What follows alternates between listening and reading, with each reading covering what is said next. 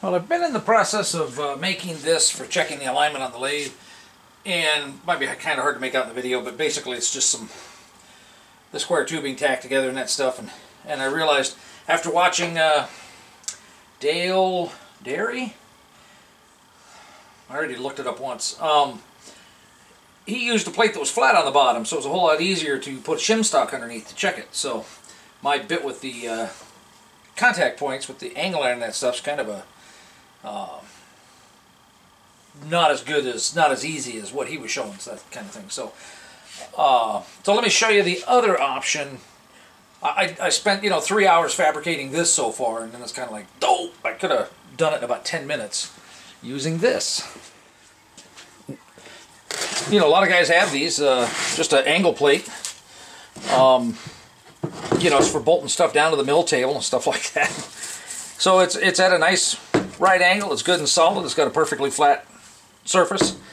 But I could have just clamped, bolted something vertical to this with an arm over it in order to hold the plumb bob.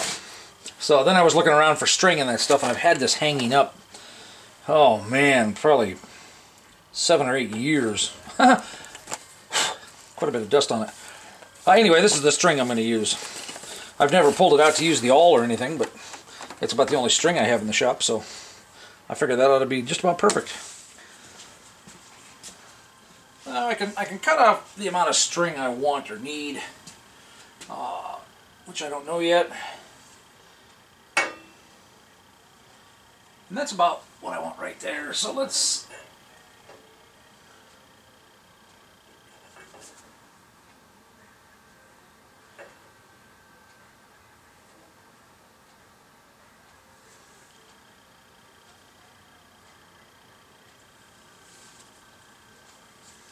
I'm just going to put a quick clamp on there. That ought to work.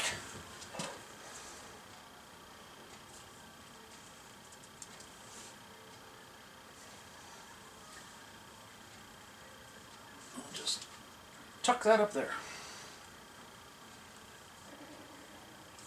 Okay, marker. So I wiped the bedways off yesterday. I can't get much closer than that because of the chuck.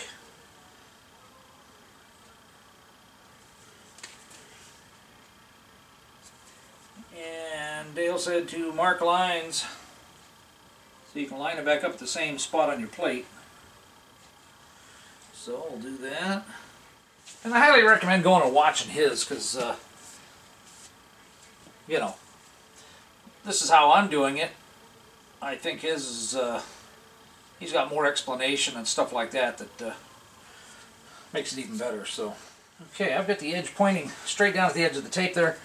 So I have that marking. Now I'm going to move it to the end here. I'm going to pull this forward a little bit here.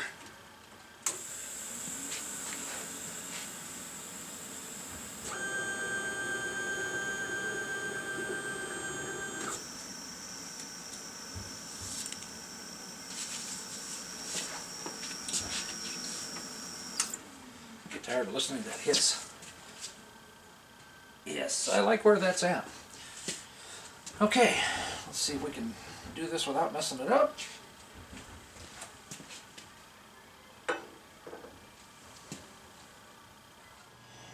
Now, hopefully that angle's pretty good. It's a 32nd of an inch off. This is the second position, and I looked at it again before, and that thing was right over the edge of the tape. I was real pleased with where it was. So what I'm going to do is I'm going to add some shim stock here, and we'll see if we can get it even closer. So this is a 2000s brass shim stock. It's what I used on here, and I figured that works out good because it's big enough to span both things. So let's see how much that moves it.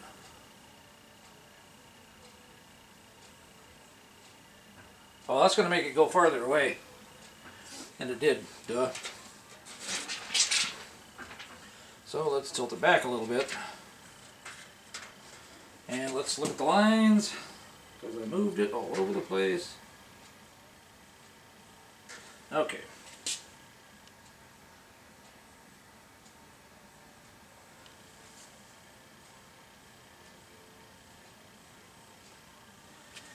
Yeah, that looks even closer. I'm gonna let it settle down here and then I'll take another shot. Kind of hard to tell getting the right angle with the camera and everything. When you look down on it, it looks like it's splitting the edge of the tape. You know, it's wandering the same amount over and back. Looking at it from the video camera, it doesn't quite appear to be doing that, but that could be that I'm not at quite the correct angle. Yeah, that looks a little more accurate. So I like that. Now the question is how to get the lathe to match up. I'm guessing I'm going to come in here, loosen up the bolts or whatever, and try to get the shim stock in here. I guess I could try to get it in here. So I think I'll go back and double check the left side here. What I did was the two bolts that are lined up this way, that bolt this block to the table, I got in through the drawer there and loosened them both up, pried the block up off the drip pan, and I put in 3,000 shims just because I already had them cut and everything like that. I figured, you know, we'll see how close they are. And you would think that with them being closer to the center, I kind of figured the drip tray would absorb some. And I think I was right, because that's exactly splitting the line there on the edge of the tape. There's two screws that bolt these two together, and they go this way. They're pretty hard to get at, and I kind of wanted to leave this set up where it was while I changed it. So I took out the 2000 shim, you know, and then did that, and I cranked them both down, and they're both tightened down pretty evenly. You know, at one point I mentioned, you know, maybe I'll tighten up the back one and loosen up the front one, but I didn't want to have it loose and have cutting forces put any twist in there because it wasn't tight. I've got them both tightened down really good and tight, and that thing's exactly where I want it. So I'm going to put it over on this side and see if that's exactly where that one is, and if it is, then that's done. Then I can start working on the other alignments, because I think the headstock may be out. But the thing is if you've got a twist in here, okay, because leveling the lathe, leveling it this way, bench-wise, you know, that's for drainage of coolant and stuff like that, you know. That's got to be fairly close. It doesn't necessarily have to be perfect. You know, from everything I've been reading and watching and stuff like that, you know, the closer it is, the better, the easier. But with this, you know, you're checking your level from one end, and I checked it here first, because I don't really want to have to try to shim this end, okay? This end's anchored down. If anything, if there's going to be a twist in anything, it's over here, because, you know, this is the easiest point for it to twist. So when they talk about leveling a lathe, it's twist in the bed, okay? It's not so much as it perfectly, you know, this way, that way. It's, is there any twist? Is it exactly the same plane here as it is here? So let me go back and verify that, and we'll move on. I'm pretty pleased with where that's at. So if this end is still there, man, I'm happy.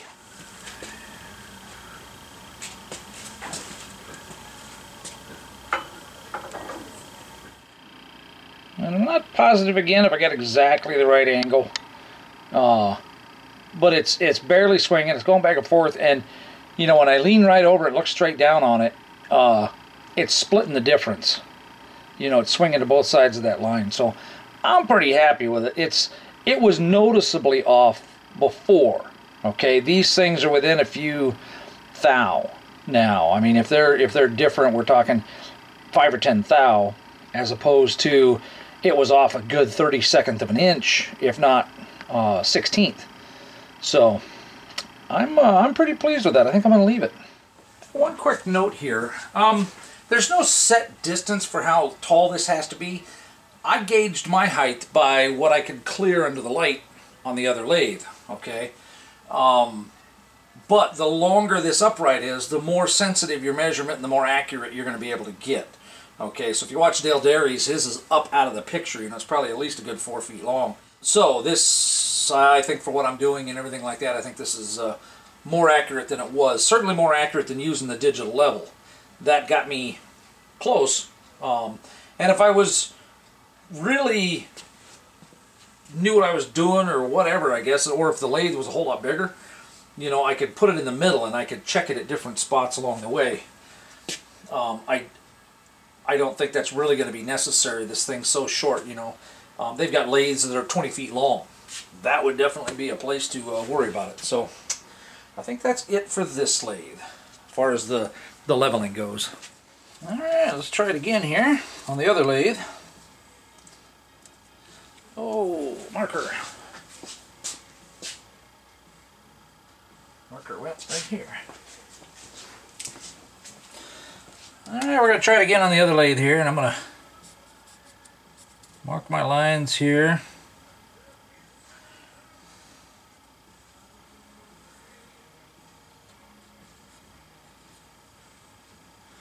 Okay.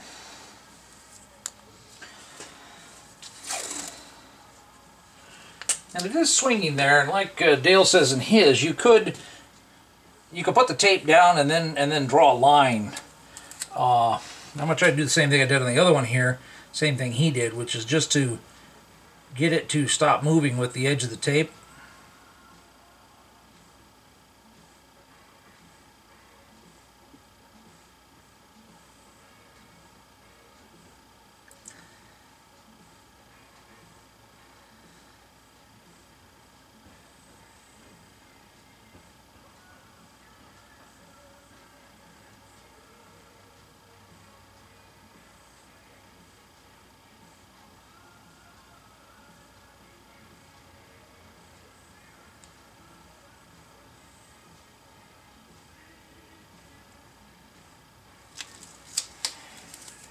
Okay.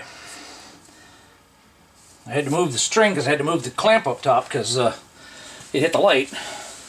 So it's actually sitting down a little closer to the table than before. Okay, I like that. It's splitting it evenly in the last little bit it's swinging. So let's move it to the tailstock and see if there's any twist. And I checked this one with the digital one years ago, and that was the last time I checked it. According to some of these guys I'm watching, you know, they're talking about these can settle over the years kind of thing. So, of course, this is more accurate than what I was doing before anyway. So we'll see what happens here.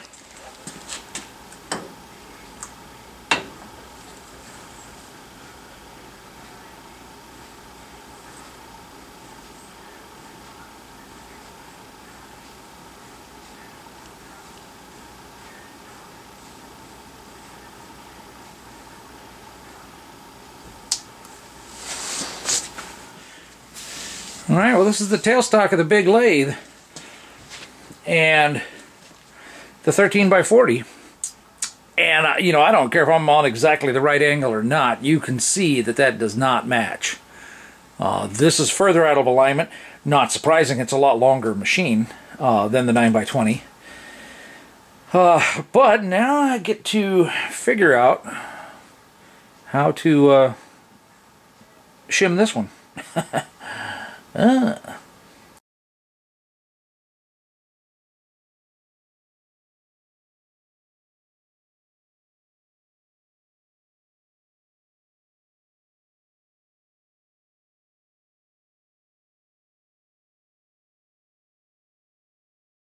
Well, you know, once that settled down, I didn't quite like where it was at. It was leaning forward a little too far. Okay. And, you know, really only about maybe 10 thou, maybe. So, maybe there is some more flex in this steel frame than I thought there would be. I got down here and basically I jacked this corner up just a quarter of a turn because I did a half a turn and it went too far. So I put it back down a quarter, and that is exactly where it was over here. Now I gotta go over here and check this end again. You know, because if that frame is that rigid, you know, like a tripod, when I jack this corner up here, it's actually going to take some load off that front corner here, which means then the whole thing could twist back. So I have to check it back there too. Man, starting to understand why I didn't want to do this the first time. Of course, the real reason I didn't do it the first time is because I didn't have any clue how.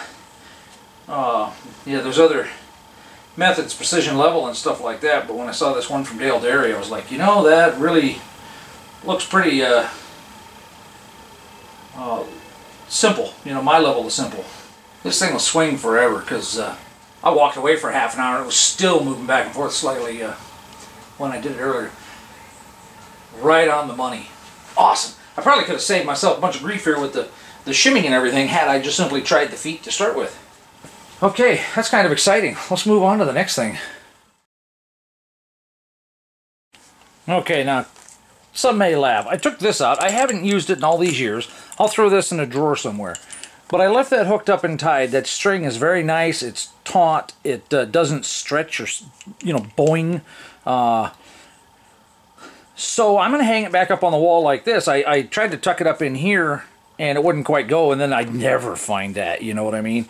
But I thought, well, if it's sitting like this, and I'll probably put it in the video just so that I can go, God, what did I do with that? Last time I used it was, and that'll trigger my memory or whatever. So, anyway, that's a Harbor Freight deal, of course. So, I'll hang that back up, and then I've got my plumb bob already set up with string on it for next time I want to use it. Not exactly sure why I'm showing you this, but I try to use every bit of space I have in the shop. And I didn't really have a place that I, you know, go store this. I don't want to put it outside and get all rusty. I'll never use it again. I'll probably never use it again anyway. But, you know, it can hang upside down on that shelf right there. Move it easily out of the way. It can probably stay there for years and never move.